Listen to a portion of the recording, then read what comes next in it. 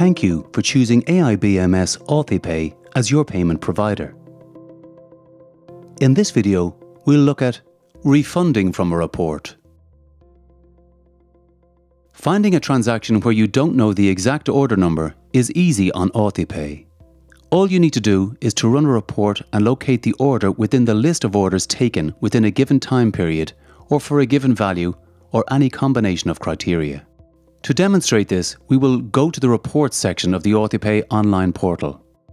Click on the Transactions report and run a report for transactions taken in this month so far.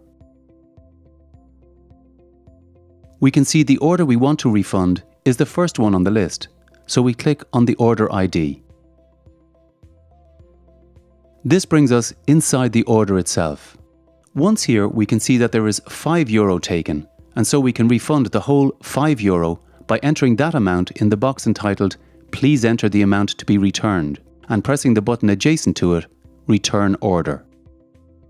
We are immediately informed that the refund was approved and that €5 was credited to the card used in that order.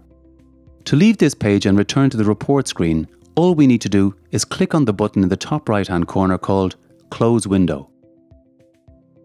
If we enter the order details page again for that order, we can now see the refund transaction alongside the original sale transaction.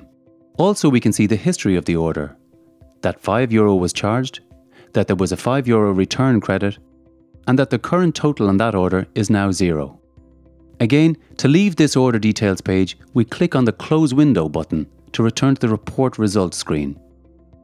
Finally, to return to the main virtual terminal page, all we need to do is click on the Authipay logo at the top left of the screen, and we are transported back to the main page.